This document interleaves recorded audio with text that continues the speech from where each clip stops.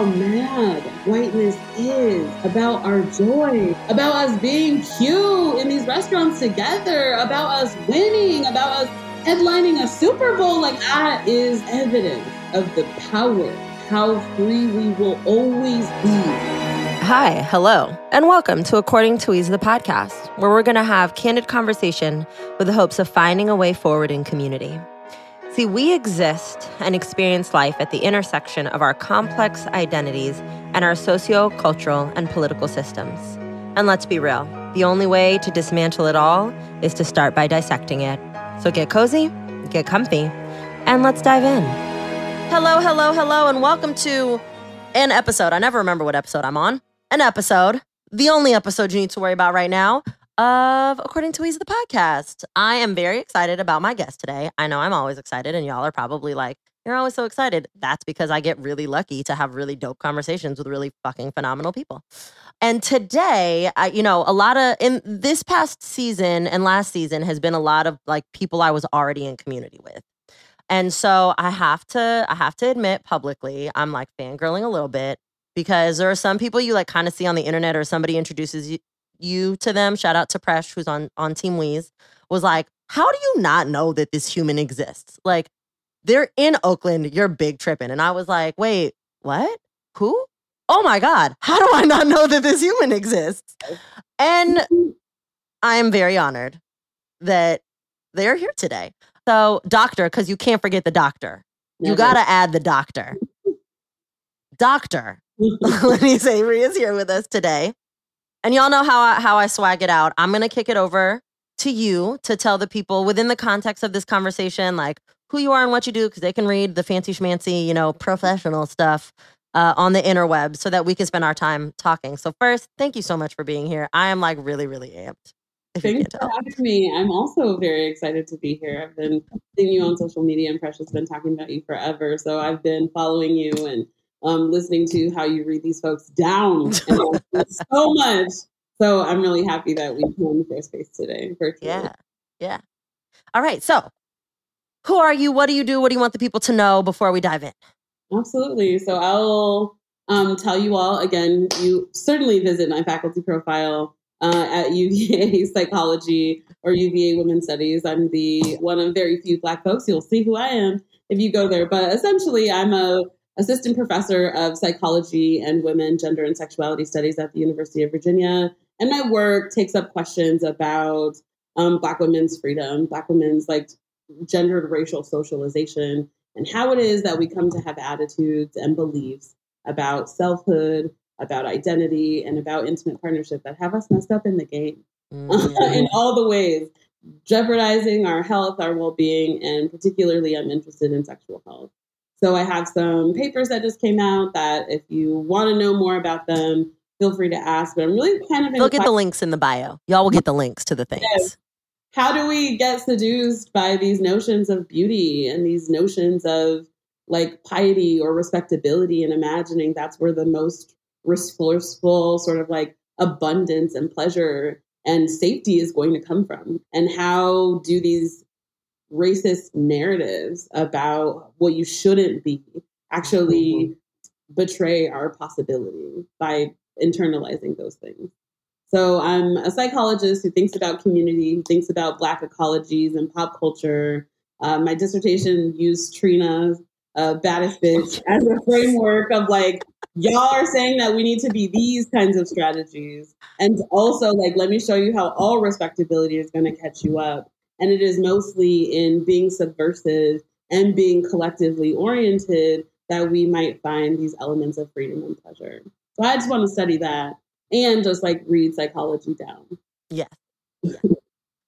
So before we get into like all of the dopeness that you are doing now, because I don't even know how to like, you can't like quantify it. I think what you are doing academically in the world just by honestly existing in your selfhood and modeling that for, other femmes and women of color and specifically Black women and femmes is just so profound.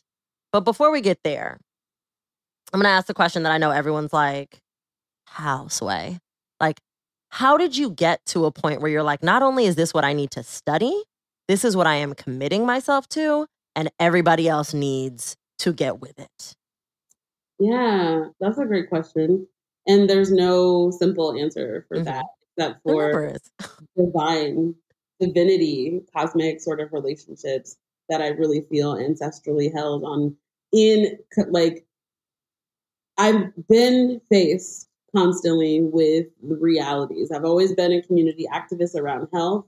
I think my first job was working at a homeless shelter, and I was like getting all of the Black and Latinx folks on my caseload, and everything that the women and femmes had to negotiate was in and around this like patriarchal power that was trying to delegate what their sexualities might be able to do in pursuit of this freedom. So while we had a lot of immigration stories and a lot of folks who were negotiating around like safety in state, both for folks who were formerly incarcerated or sort of under surveillance by the law when it came to Black people, and then for folks who didn't have citizenship, how they were also playing these games when it came to women and femmes, their bodies were implicated. Like it was the number one chip or capital that they sort of had to work with and barter. And in that way, it was also like, well, who owns it and how do I use it? And certainly how might it be a channel for my own freedom outside of these exploitative or transactional relationships to nation and state? And that nation and state was imbibed in the like interrelationships that they sort of had. They were in their intimate partnerships and their relationships with their kids and their relationships with their parents. So I think I came through imagining I was really going to be on this emancipation journey and really be like focused on anti-criminal, justice sort of issues, thinking about criminal justice reform, like working with people who were really doing abolitionist work. But I found this really interesting nexus around the ways that state surveillance manifests itself on femme health.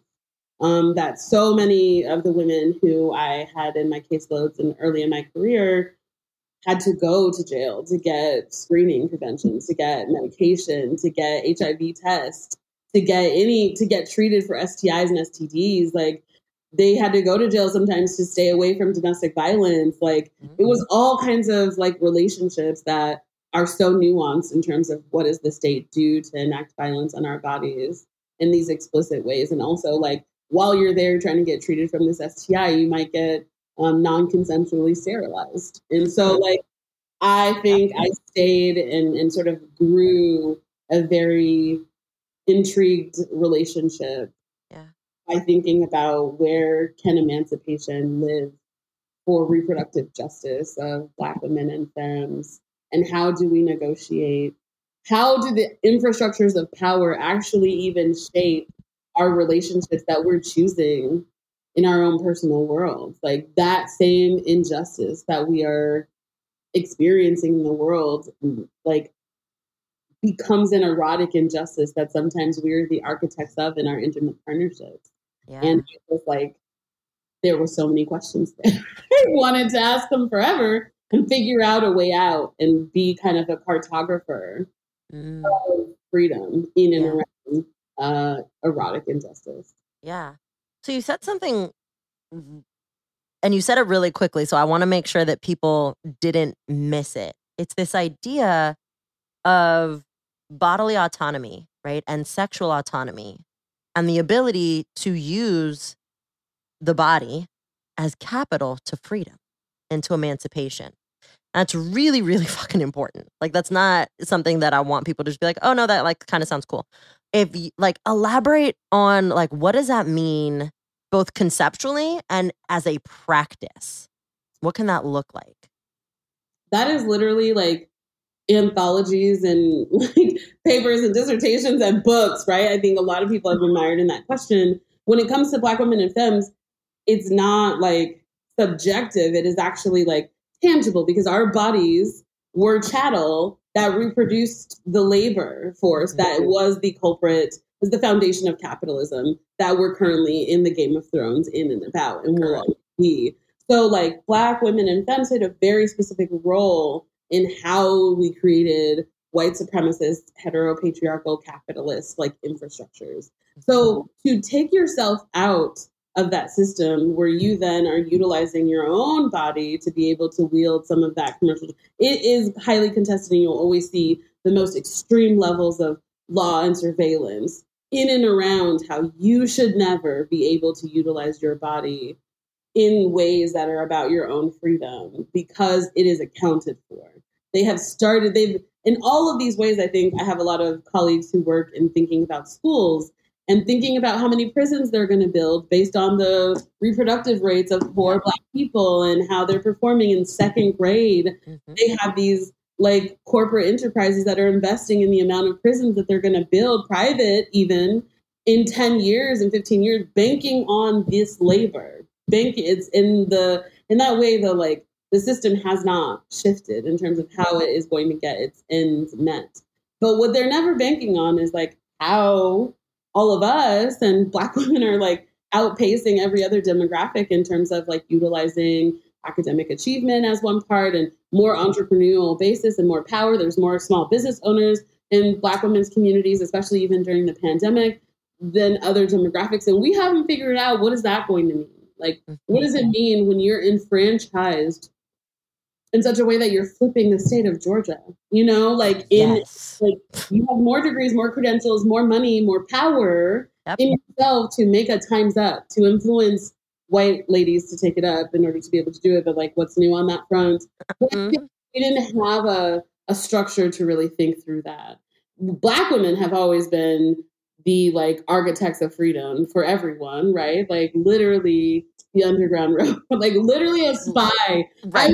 I will be having whatever cognitive or whatever issues, but I will be like the most masterful like navigator of land to freedom. So useful that the government has to use me to actually be like an enterprise for them. It's like irrefutable how masterful Black women are at navigating this like system. But I think so often, and the thing I want to take up and that I'm most interested in is why is it that Black women are so quick to utilize all of that in the service of folks who are not going to do that on their part?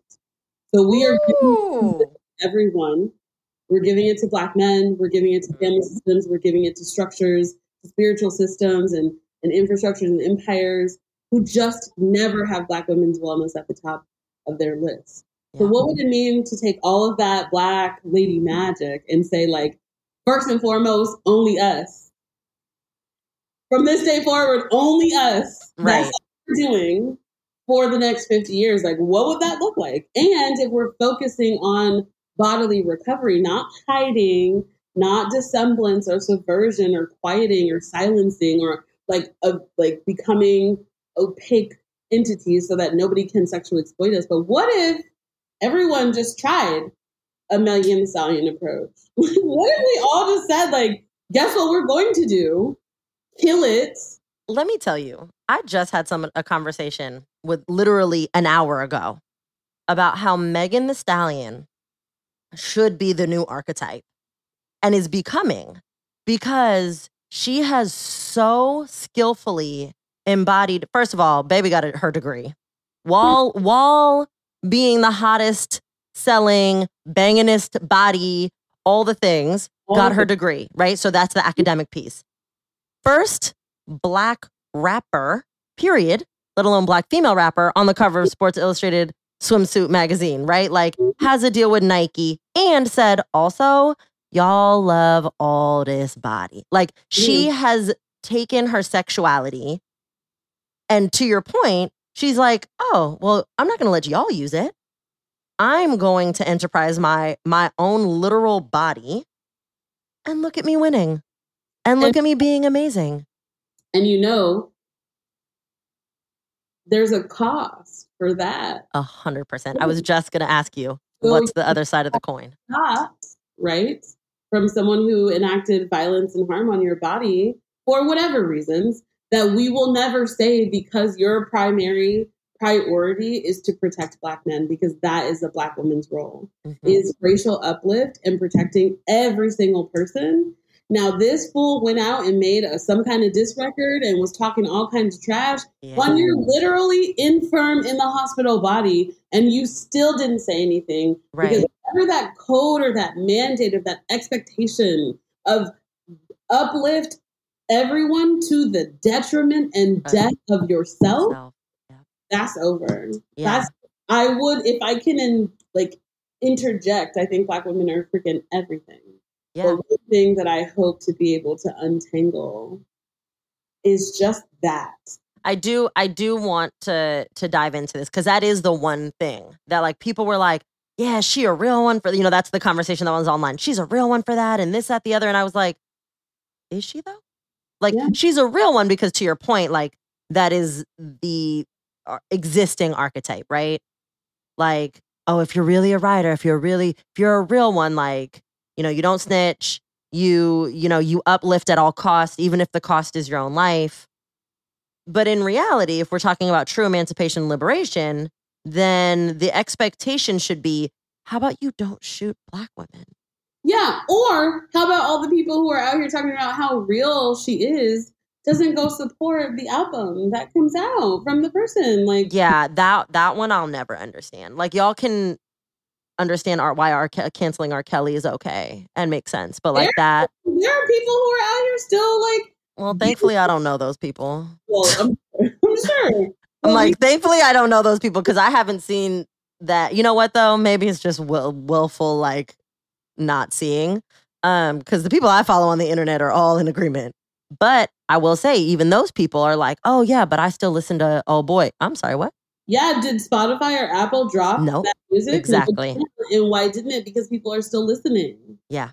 People are still listening. It's exactly. Yeah. I mean, it's easy to cancel an R. Kelly when the streams have gone down. So you can, like, quote unquote, easy, because you can say, oh, I'm going to do the righteous thing.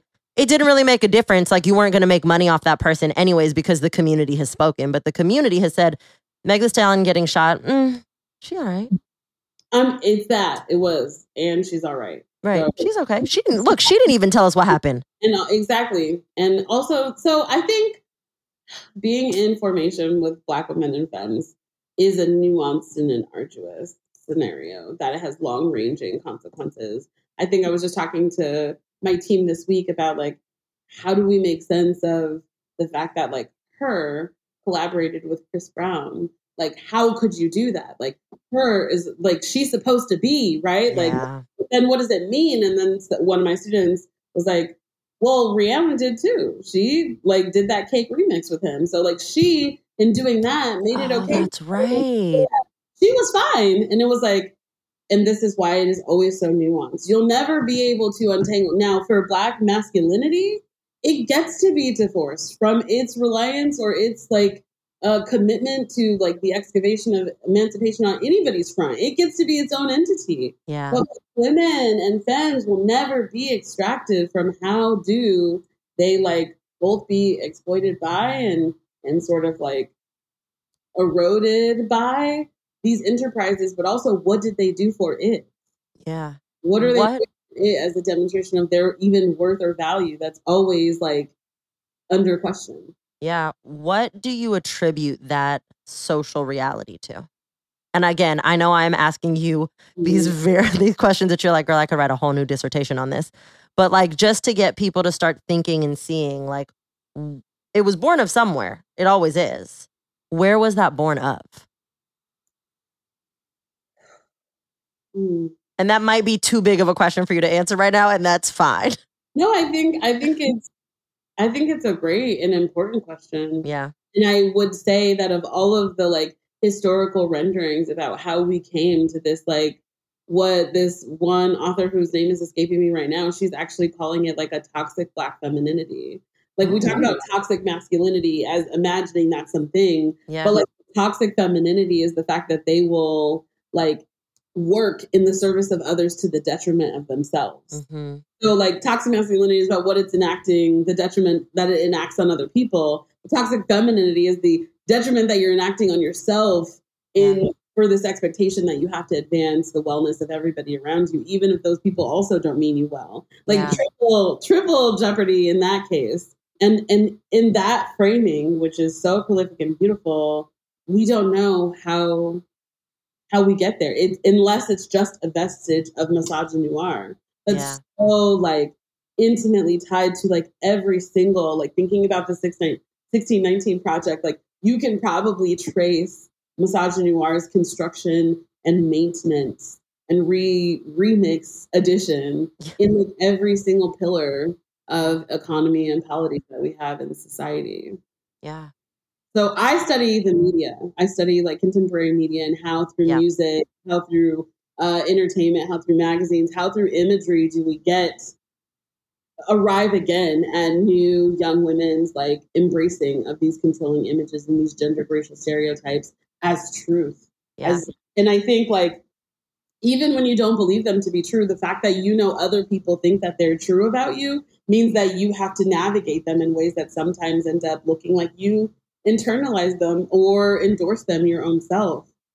So I think I'll probably spend the rest of my life trying to think through not just where did they come from, but how did they persist and how are they constantly having so much cultural and social salience, even when we have like Simone Biles and freaking Serena Williams and freaking Michelle Obama and Oprah. Like we have 30 to 40 years of like almighty enterprise domination of Black femininity. And these vestiges of Black women's oppression are still so salient. And the young girls today are still somehow getting these notions that like, this is their role, that this is what they're expected to do. Yeah. So on that note, I want to kind of like, we're going to stay in the same vein, but we're going to take a left, right? So you mentioned your 2 articles, which there will be links to. There's the one that Pretty Hurts is the one that I want to tap on real quick because as a sociologist, you know, we look at media as one of the institutions and pillars that upholds, right? It's one of the eyes of oppression is institution. So it's exactly to your point. It's how we take the ideologies. You know, I know you know this most likely. I'm going to assume because you're fucking brilliant. But just for the listeners, you know, it's how do we take these ideologies and in our very real world, it's how do we take all of I call them the isms, racism, transphobia, you know, all of the isms, Islamophobia, whatever ism you want to think of, it's there. It is an ideology born out of white, cis, het patriarchy and supremacy. And then we have these institutions and the media. Ooh, the media is powerful because think about it, right? From the day that your little cute baby brain can start to interpret and understand imagery, it's seeing everything from ads to cinema to music videos, or hearing music rather, music videos. Like you're constantly getting messaging. And the media, I mean, there's a lot of institutions, but the media, as far as I'm concerned, is actually the number one pillar of not only how we continue to ensure that these ideologies persist in the ways in which they exist, but also how do we control people and how do we control narratives and how do we, going back to our conversation of choice, how do we make people feel like they don't have choice? How does oppression continue to win, right? And one of the ways, you know, from a like behavioral scientist, sociological perspective that we see is essentially if you can convince a people to internalize that messaging on their own, then you've already won. You don't even need to be present to oppress them because they will guarantee the existence of that oppression, right? The spirit of it, that it continues to live on. And so Pretty Hurts, and again, everybody should read these, really gets into beauty standards, right? Especially, and I always call it the white is right, like just across the board, right? Whether it's virtue, you know, physicality, like whatever the thing is. So that was my very long introduction to basically kick it to you and say, talk to us about that. Talk to us about the ways in which, specifically through media, we are getting not only the images of and quote unquote standards of beauty from body to and phenotype and all of that. And I'm going to ask, because I think your brain is already going to go there. Let's put blackfishing to the side just for a second, because I'm going to want to talk about that double standard. But let's talk about that. Let's get into that. How how this imagery, not only it continues to perpetuate oppression, and then we internalize it and do it to ourselves, but also how it gets in the way of our selfhood. Yeah, absolutely. I was really, I love that it's called Pretty Hurts. Like, I've been thinking about it since Pretty Hurts came out. That's when I started thinking about the study, because I remember seeing the video and I was like, so she's writing the Beyonce, Thirst Trap of My Dreams, is writing this everybody's dreams. Okay. Like fake crying about how hard it is to be pretty and how like none of us should buy in, as she's standing in front of her trophy case of the beauty like awards, like, and being the pillar by which all Black femininity is measured according to, like, knowingly and unabashedly knowing, like, is Holly and me, and who's to say who's winning at this moment? I would say fiscally I'm winning at this point, and the lack of divorces and presumptions of my crazy, and the fact that nobody has seen my body and I didn't have to show my whole body with some nasty white man in order to get an Oscar. Okay. I won it all. I think like she would argue I'm a feminist, you know, quote unquote. So I'm winning. It's clear.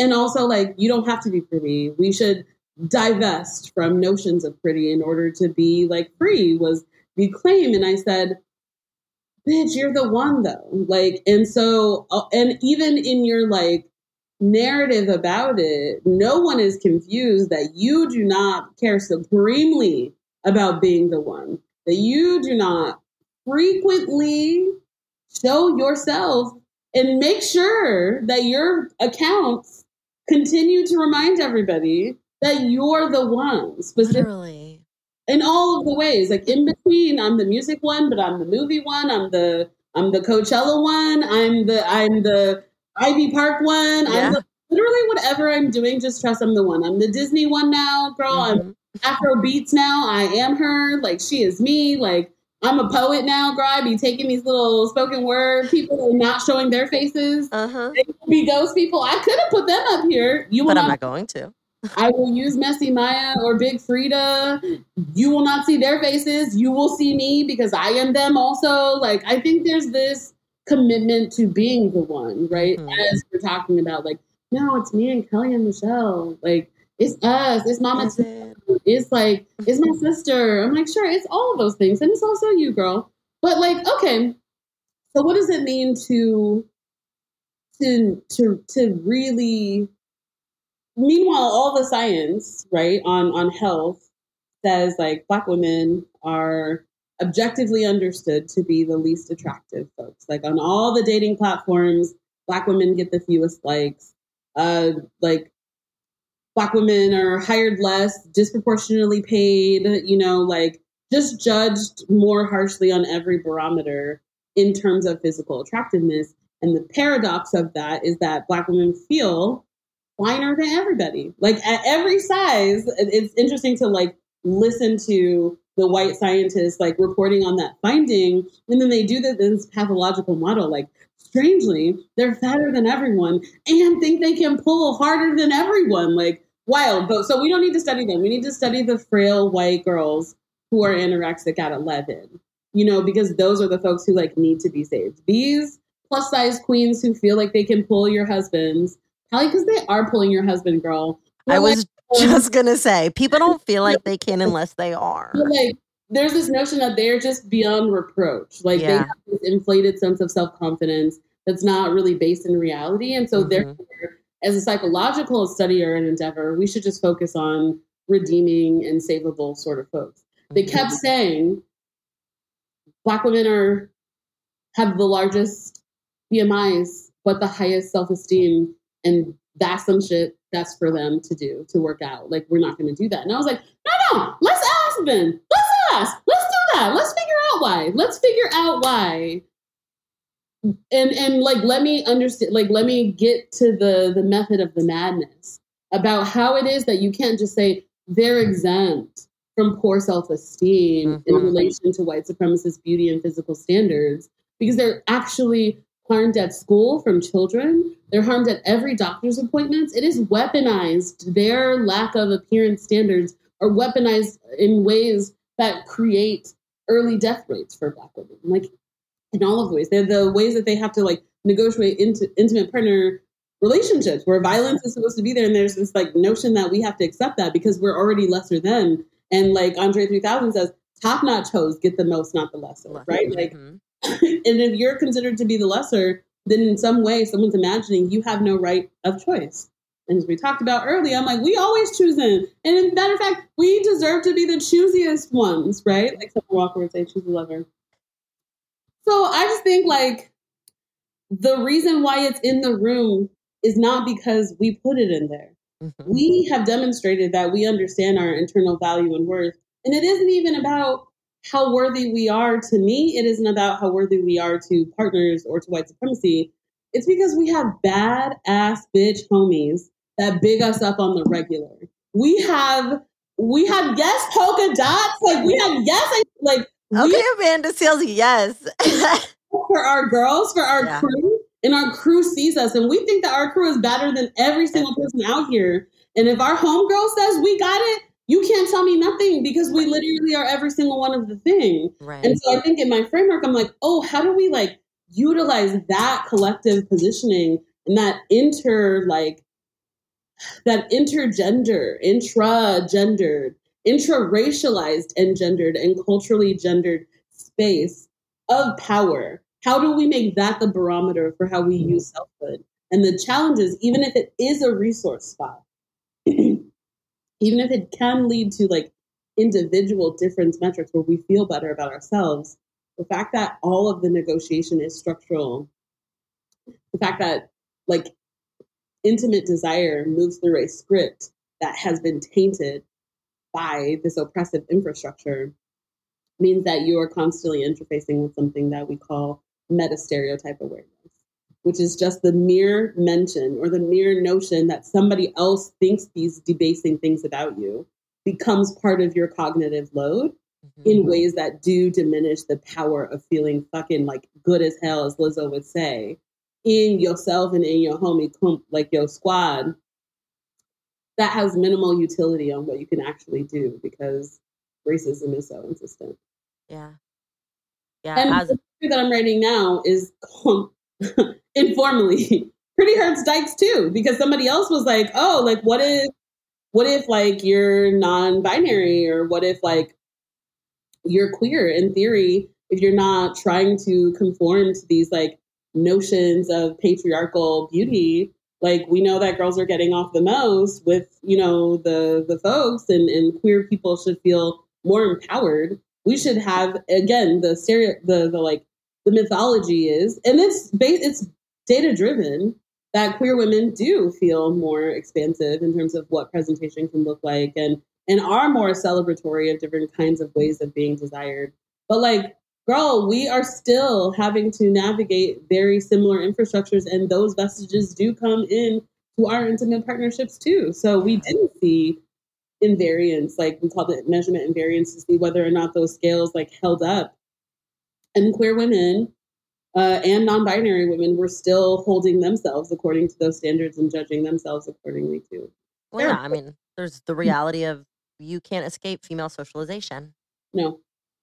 And all of that is born out of cis, het, white, patriarchal supremacy. Like, you can't escape it.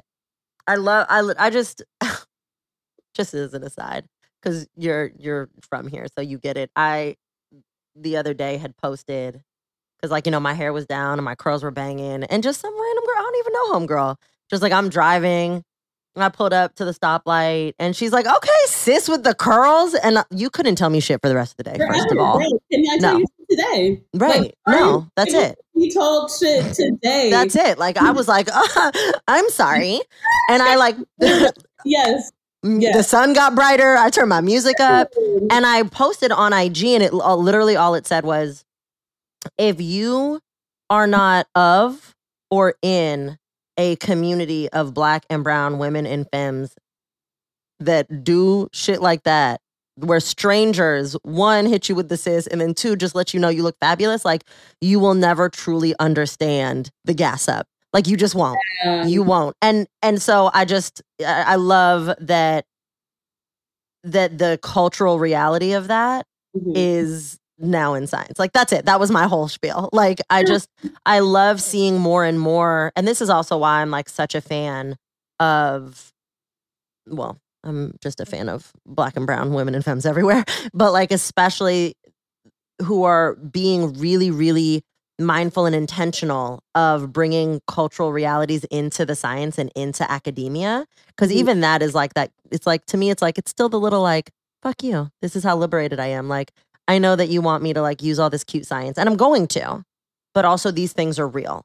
You might not be able to, because we're dying.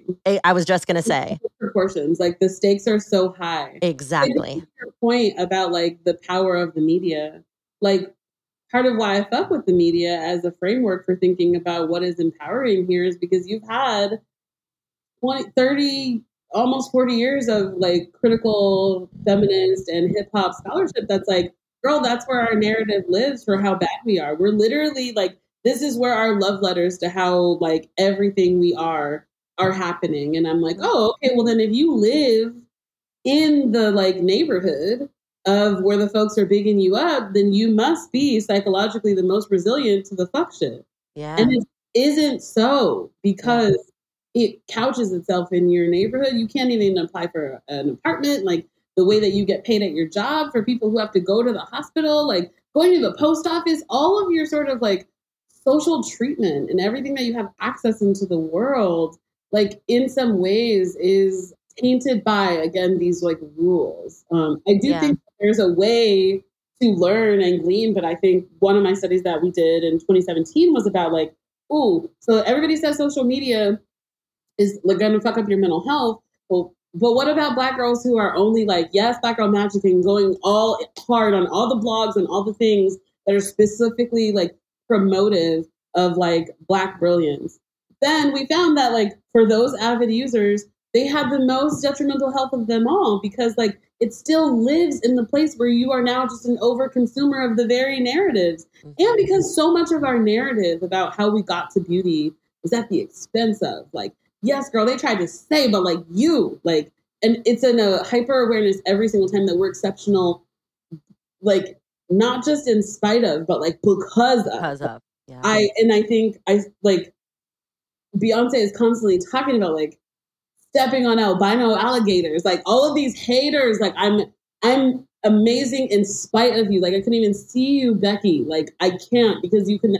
But I think that is a reminder again of meta stereotype awareness that even in our empowerment, we are still being reminded of how we are subjugated as as humanity. And I think that like gluts or minimizes the utility of us utilizing that as our space of freedom. Yeah. I think for me, I think of like the gas up in the way that I think of laughter for oppressed folks, where it's like, we have a lot of reasons to not find joy and to lament and to have no hope.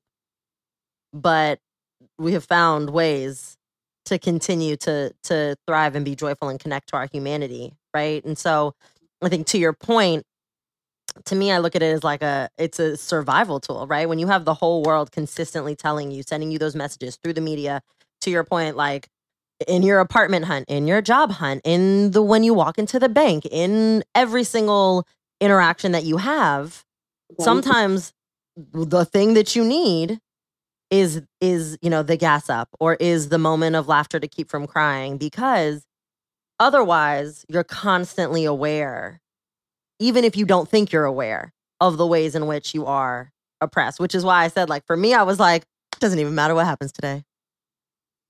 I don't even know you. I might never see you again. Exactly. But you did what needed to be done. But you did it, girl. Thank you. I did. So let's take a little bit of a dive into the health aspect of all of this. So not only, and I'll say this, I think right now what I'm seeing a lot on the internet is, and rightfully so, right? We're having a lot of conversation around like Black maternal health. Yes, absolutely. Super important. And also there's a lot of other ways when it comes to health, mental, physical, sexual, right? Just general overall well-being, stress levels that we need to look at, because to your point earlier, every single one of those, let's call them health categories, if you will, Mhm. Black women and femmes are dying or are negatively impacted at such severe rates Yeah. compared to their white counterparts. Yes. Right. Okay. And so we can keep talking about music and the fun because it's always fun. But I would be remiss if we didn't make sure to really cover this so that people understand this isn't just like Dr. Lanice was like, you know what, this is going to be a really cool thing to just like think about, right? I just want to think about liberation and personhood. Mm-hmm. The need for it exists because actual human lives, Black women and femmes lives, are truly at stake at devastating numbers. Yes. And they don't have to be. I'm really deeply in pursuit of where I can find it not showing evidence. Like, I think of myself as a positive psychologist who's looking for predicting, like, not the absence of pathology, but like the actual presence of wellness. Okay. Trying to include those wellness measures, but it is very hard to get wellness. It just is hard to get it. And so I think about mental health. I think about physical health, not only in what your story is currently, but like, how do you have intentions to go to the dentist? Do you even have intentions to go to the doctor, right? Like, not just did you go, but like, if you could go, would you go? What would you go for? Like, or how do you think about that? Or how do you participate in health systems? In addition to like mental health categories and then like personal health categories, I think about relationship, like how many, who's your squad, and like how much joy do they bring you? I think about all of this, like these subjective measures of well-being and wellness inside and outside of the pillars of these institutions. What's your fiscal like health? Like what does that look like for you? Like, I don't necessarily study physical health in terms of BMI. I do have those measures, but I say like, where are you at? Not just on the silhouette, and where do you want to be? And I study that like discrepancy as the metric, not where you are, but how different from where you're trying to be are you, to be able to see if that's a predictor of something. And I just think like gendered racial microaggressions and gendered racial experiences of discrimination are so pervasive that even when you have these other cognitive, social, and emotional collective functions in place, even when you have structural functions, people who have PhDs, people who have money, I like try to do an expansive like group because we have so many like women from the clinic were recruited, right? And that everything gets better, imagining everything gets better if you have like some social stability, but actually metrics of weathering or rear. There's Eileen Geronimus, like this public health scholar from the University of Michigan, came up with this.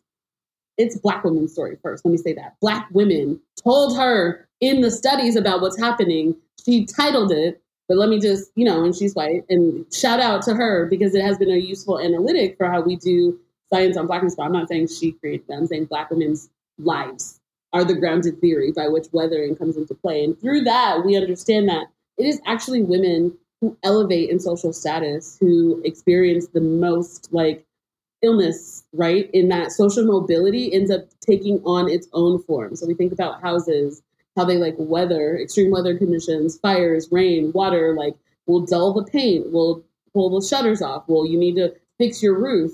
Like how your house or your tires get weathered, Black women's internal systems, their cardiometabolic illness, their stress, their like adrenal glands, their neurological health, all of those things weather far faster for Black women who climb a social status than anybody in either category. Poor women who have always been poor have better sometimes neurological health and cardiometabolic health than women who have had to leave the bottom, if you will, through any of these channels. So it isn't money, it isn't systems, it isn't security, it isn't owning homes. Gendered racism is so insipid in our fabric of American society that it couches itself everywhere. And you need a million constellations of wellness to get to chip away at the possibility of you ending up in these like health discrepancies, right? Or these like exacerbated adverse health conditions that Black women are constantly reporting.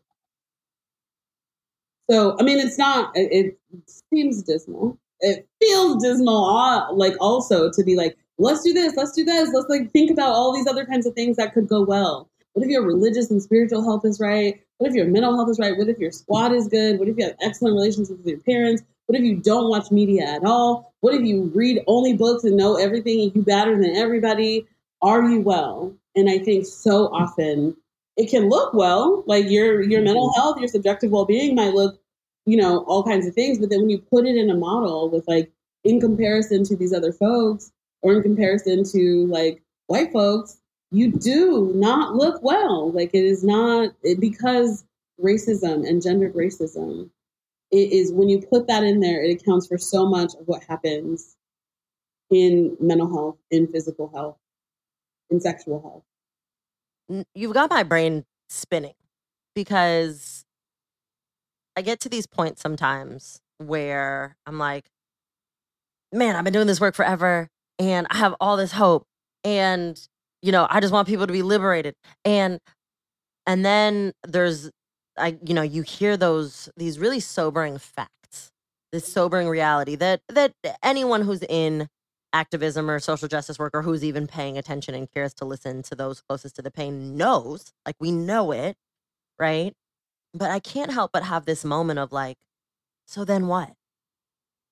Right? Because I like to think that like there's always a way. There's always a possibility. Maybe not in our time. Maybe not in, our next generation.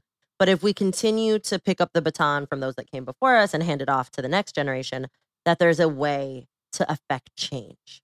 And so for, this specifically, when we're talking about weathering, we're talking about just the overall health and well-being of Black women and femmes, especially at the intersection of, well, let's just call it the fuckery that is white oppressive society, and the ways in which specifically white feminism and white women are real committed to maintaining the one notch of superiority that they think they have, right? They're like, yeah, feminism, but not for Black people, because then who am I going to be better than? Right? Like I think about all those realities. So then the question is, so what can we do?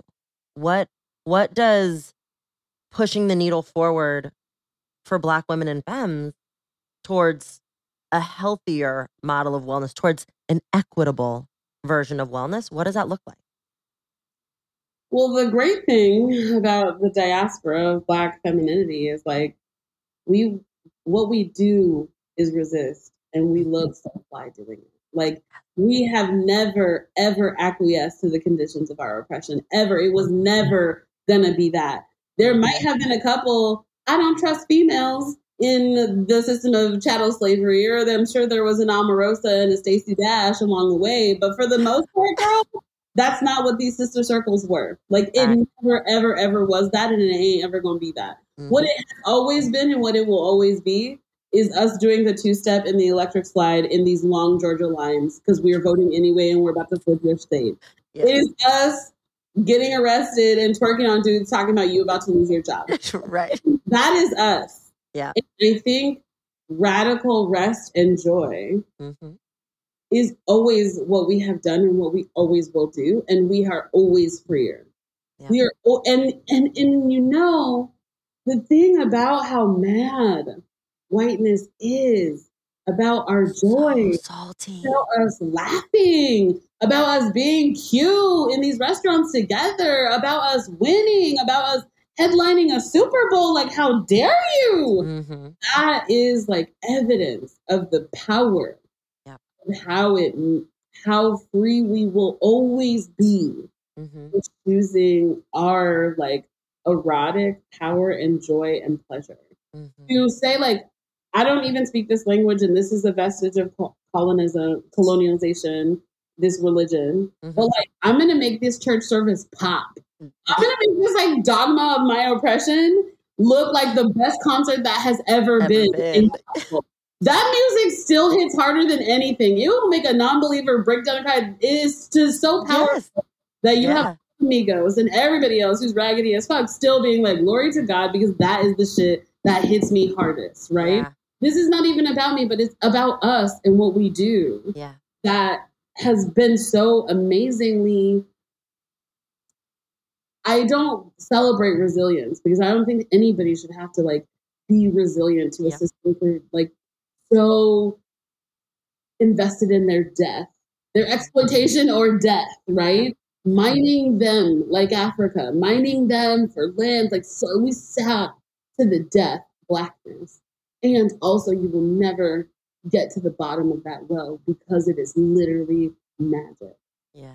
It is the culprit of humanity. We are the first fucking people. Yeah. And we have never fucking died, even though you tried to poison and steal and kill and rape and pillage. You fail all the time. Look at Brad. Like, look at all of the Brads and all of the Chads. Like, mental health as an enterprise exists because white masculinity is so fragile that they are dying of the opioid crisis. They are the most suicidal enterprise. They are constantly out here fighting for gun laws, but they are the ones most likely to die from gun violence of themselves, right? Like they're killing their own selves.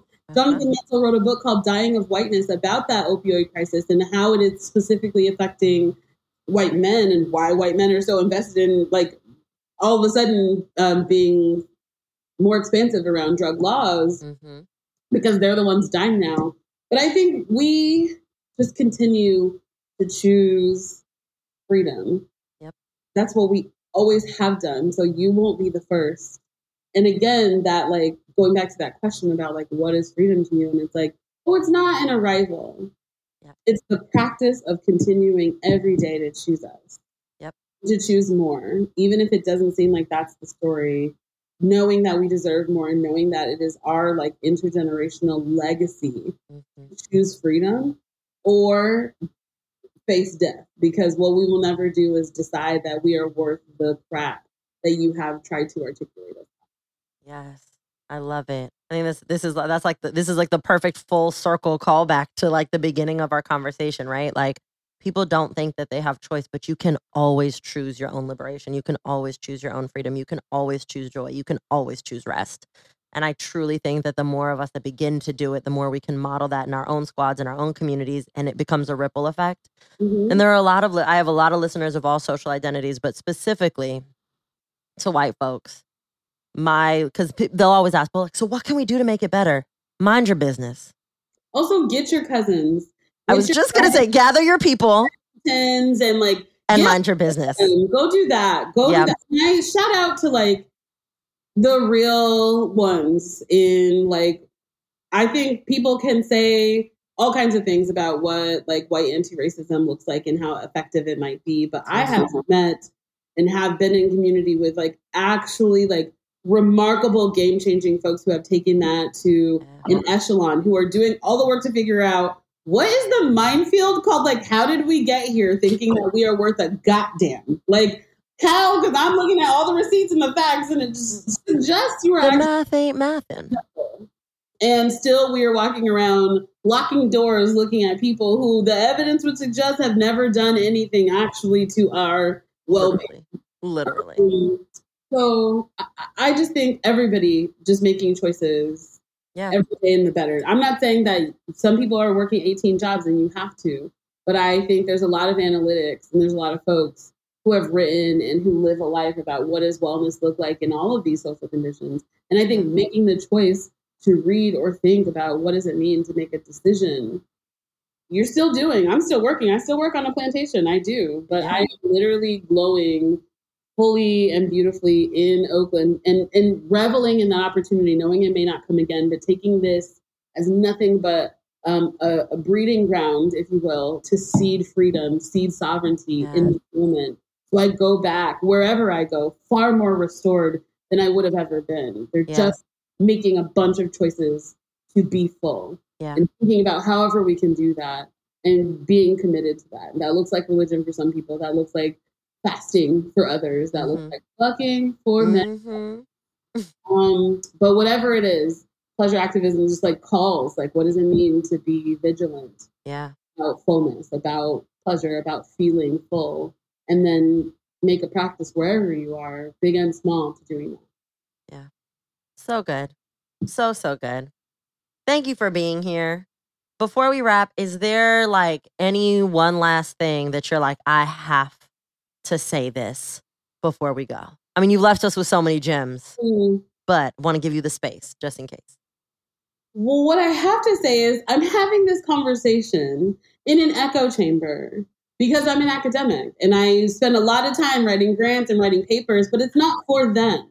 Yeah. None of this work is for them. They have it. They're the primary beneficiaries and they don't even know how to read it. Yeah. So I am interested constantly in asking questions that are for you and being in community with you and thinking about diversifying what is dissemination in ways that actually justify the ends, which is like bringing it back to my folks. So I appreciate you giving me the opportunity to come and speak with you and be in conversation with you about what I'm thinking about and what my team has been like engineering in our lab to like, but I want to be in conversation with you, all the listeners. I want to have a conversation about what does fullness look like for you? What does freedom look like for you? What does pleasure look like for you? What's in the way?